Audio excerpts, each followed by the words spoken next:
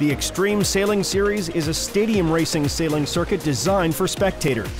Demonstrating high-performance action close to shore in hydrofoiling catamarans, the global circuit spans the Middle East, Asia, Europe, and the Americas. The nice thing about this series is how much it varies, I guess. The courses are so unique to each location, and I guess we started in Oman, where it's quite a moderate breeze and a big open course with quite big waves, and then Cascais, which was quite flat water and quite breezy, so it makes for some fantastic top speeds. The new records were broken in the boat and for the series, and then here we are now in Cardiff, which is a very small, tight course and completely different again. So when we have a tight racetrack, we have to do a lot of manoeuvres, and they take a lot of grunt work from the team. So everyone will be right up on their max heart rate, and the tactician and the skipper still have to make split-second decisions and the right decisions. So that's probably the hardest aspect, is you're trying to back each other up, have good teamwork, and make everything happen seamlessly, but it all changes so fast. Your game plan changes race to race, and I guess before the start we talk about it and have our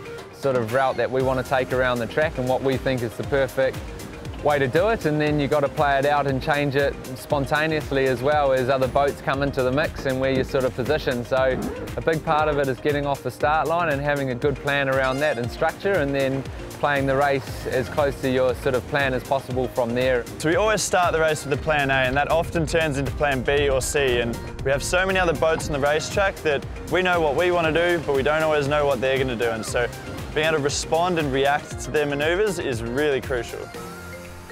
The latest stop in Cardiff, Wales is the smallest and most intense of all the venues, with the enclosed harbour providing a tight amphitheatre-style course with fickle and fluctuating winds, meaning the crews are constantly being challenged.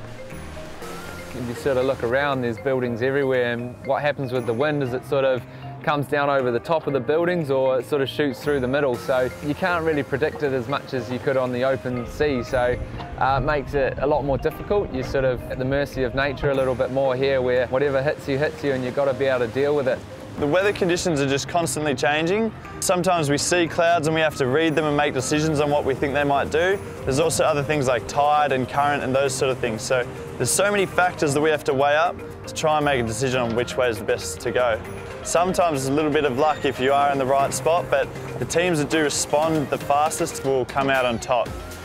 Sailing is such a beautiful sport, and we're so passionate about it and love it, and I guess the greatest thing about Cardiff Bay is it's a sort of natural amphitheatre for racing. You've got a shoreline that sort of goes around almost the whole course, and where spectators can stand and watch, and you've got boats doing 30 knots and plus. Hopefully we can show what a challenge it is to sort of muscle these boats around the course, and if they can get that, I'm sure they'll appreciate the sport so much more.